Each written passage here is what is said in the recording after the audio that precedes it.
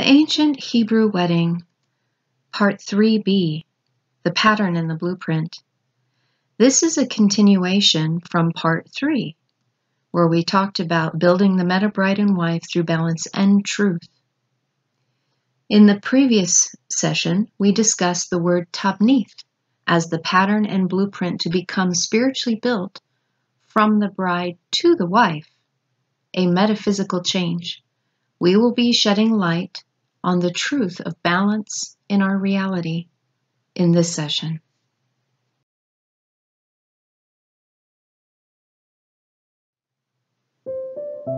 In Part 3a, we spoke of a balance between the divine masculine and divine feminine within. Here is another word used to describe balance: Qoshet. They've translated it in English as truth.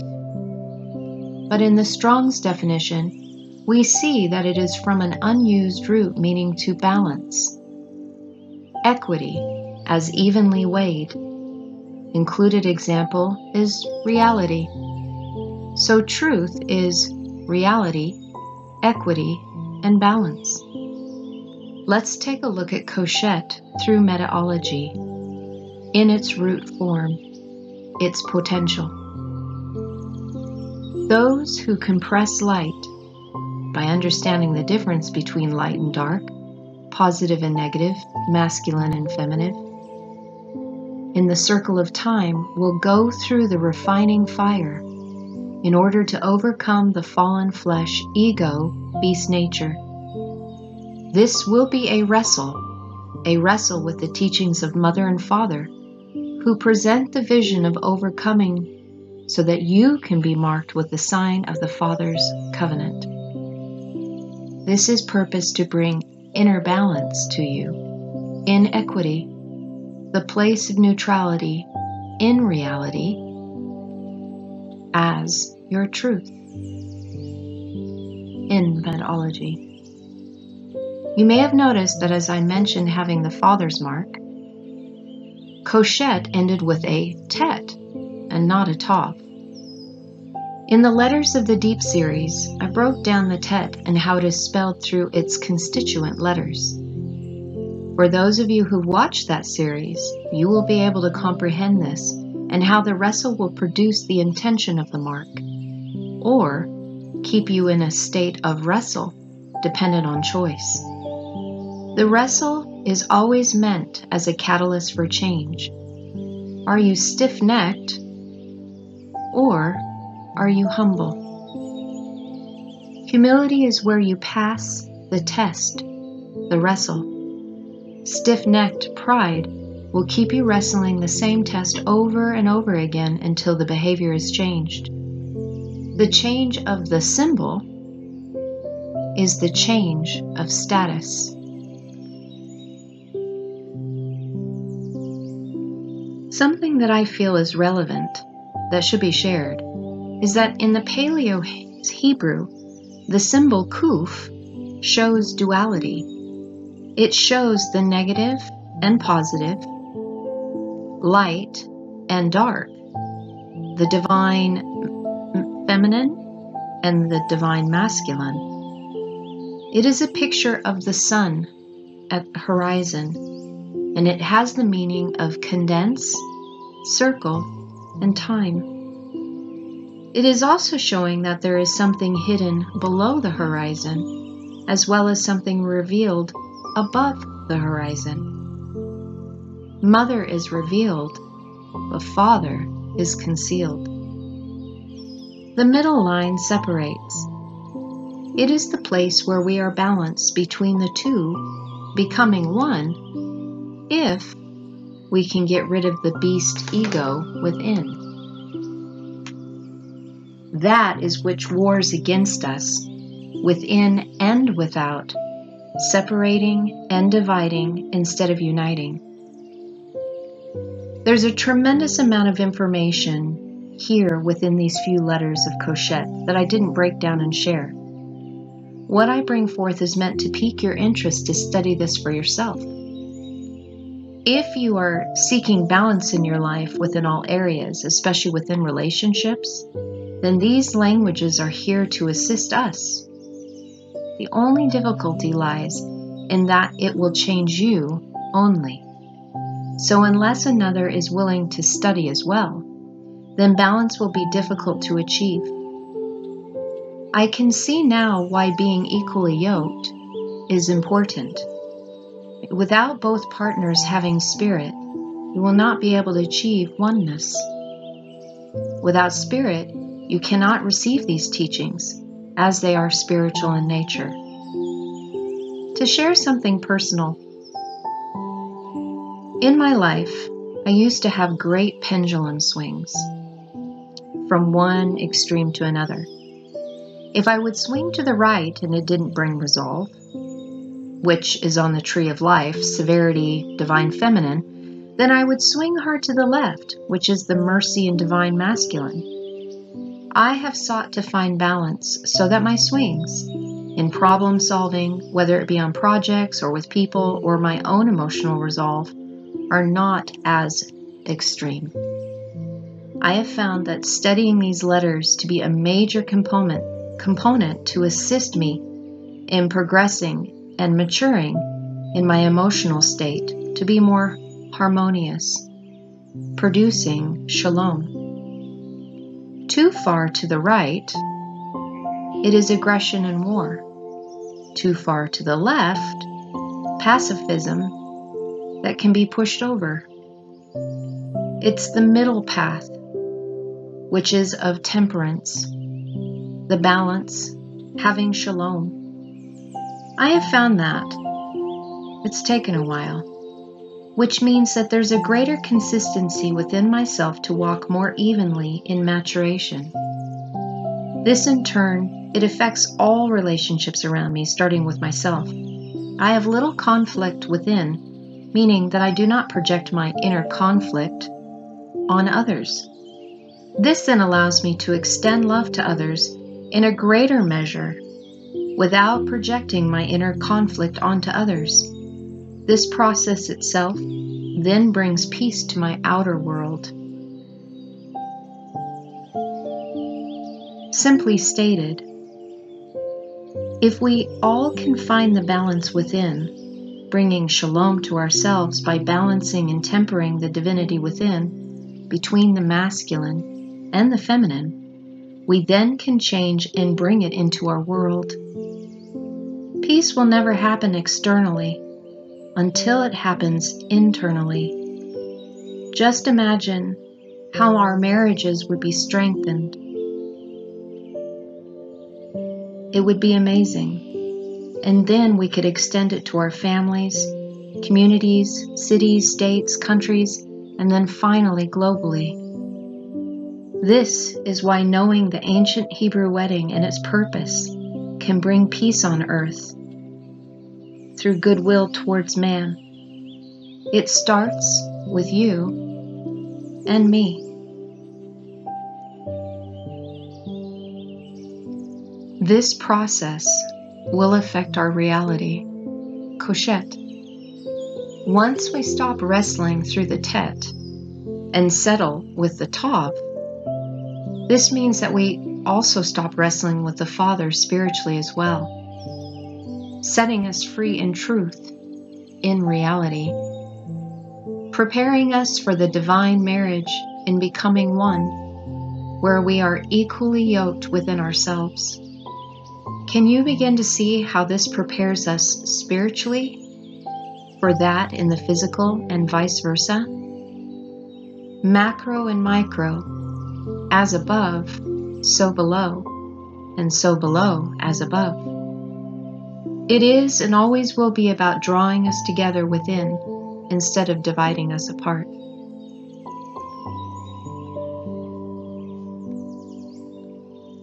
I do have a side note to share here. And this isn't a criticism, it's just more of an observation. Within the Hebrew Roots movement, which I was a part of for a few years, many that are linear thinking find their way there and stay there. It's very black and white. They hold themselves to teachings meant to bring us to the age of accountability, but they never graduated from Mother's teaching, which then arrests their spiritual development, never perfecting in love, but remaining imperfect in judgment. Again, I'm not judging, as we are all on the path of spiritual growth. This was just an observation when I was there. Our fruits produce the sum total of where we are all at. There is another entire teaching through Father to bring the balance to us, Qoshet, maturing us.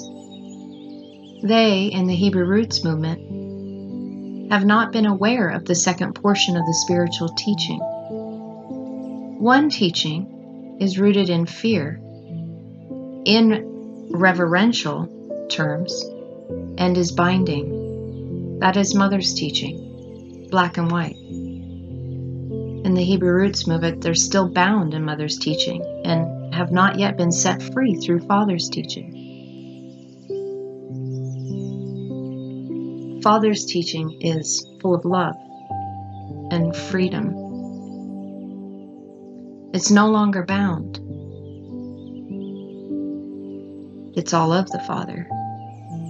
They are still bound in the teaching, and we have heard that we need to come out of her, my people. I'm going to suggest that we're to come out of Mother. She is meant to bind you in order to deal with your beast nature, but at some point you will outgrow her. It's meant to be that way. You will grow hungry as milk will not do.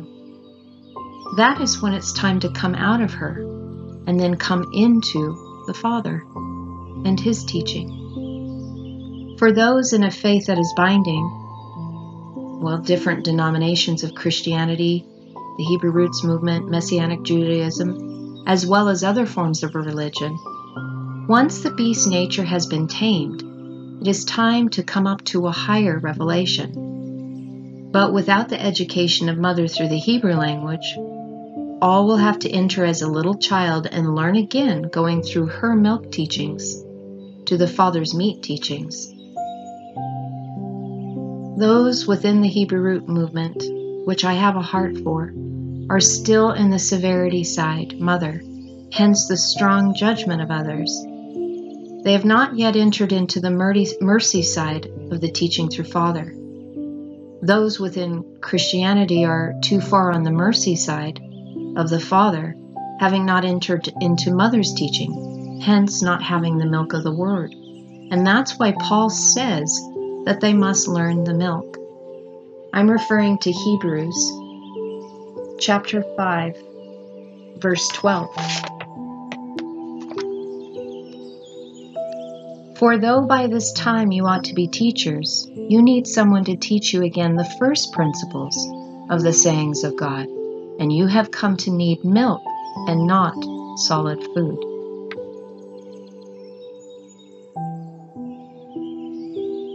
These juxtapositions between Mother and Father create the two outer pillars of the tree of life. When looking at this picture, Mother would be on your right side and Father is on your left.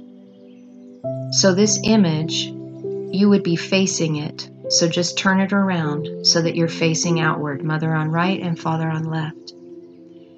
If you are only on the side of Mother, severity, you will become too hard and will desire war and be judgmental. However, having only the mercy side of Father, you can become too soft and be a pushover, one who can be taken advantage of. This is the hard pendulum swing I was speaking of, for me, experiencing both sides. We need to seek the balance between the two. And the teachings of Mother and Father through the Hebrew and Aramaic letters will get you there if you apply what is being taught. This is the balance that we should desire and should be seeking. I'm only making suggestions.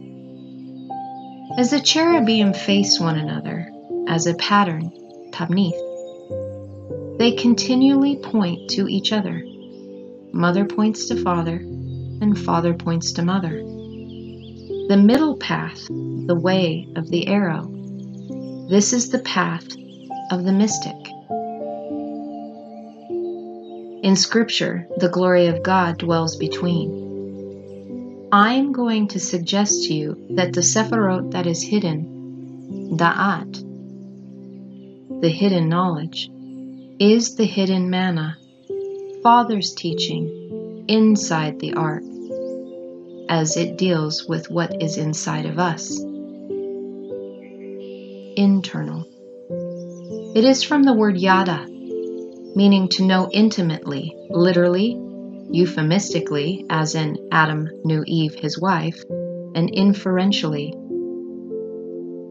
But now, from yada, we have the Father's mark added.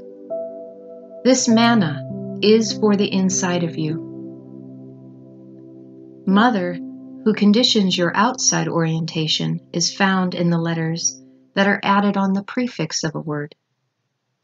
Father, who conditions your inside and reorientates it, is found in the added letters on the suffix side of the word. God, source's intention, which is potential needed to be acted upon, is the root of the word.